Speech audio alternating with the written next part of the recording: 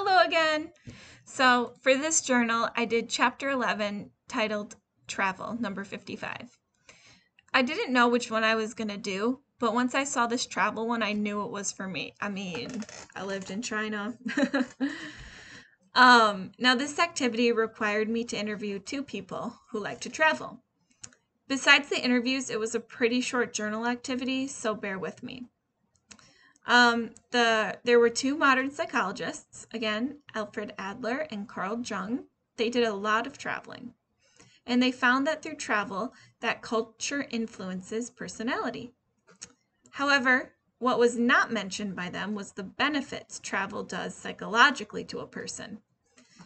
Nowadays, studies show correlations between tourists' experiences and positive functioning. Also, according to Dr. Sebastian Flepp, I think that's how you say his name, there are also 5 types of experiences, which are recreational, diversionary, experiential, and existential.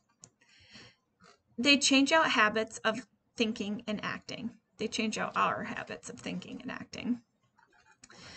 Studies also show that travel, foreign to be exact, enhances creativity as well. Something my friend said really stuck out to me. She said, and I quote, one second, let me find it.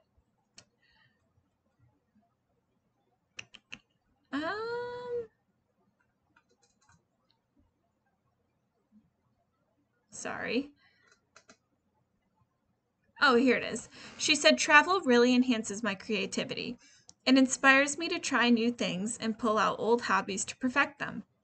I just really liked that, and it could be used as like a life hack for traveling, like pulling out your old hobbies and perfecting them.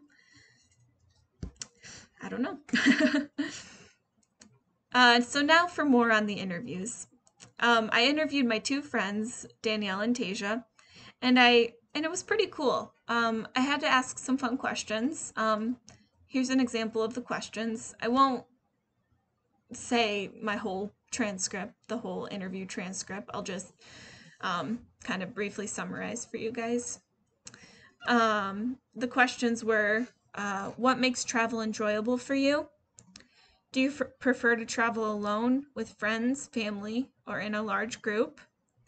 Has travel strengthened your open-mindedness concerning other people or your appreciation of nature? If so, how? In what ways do you think that travel enhances your creativity? And where would you travel next to and why? I noticed a trend amongst my friends' answers. They both kept reiterating the fact that travel is about learning and being open-minded. I think that's so important. They learned how others live their life. Having an open mind is so important because it leaves room for growth and change. That was kind of a weird ending, but that's my video for the week. I look forward to hearing your responses. Have a good rest of the week. Bye.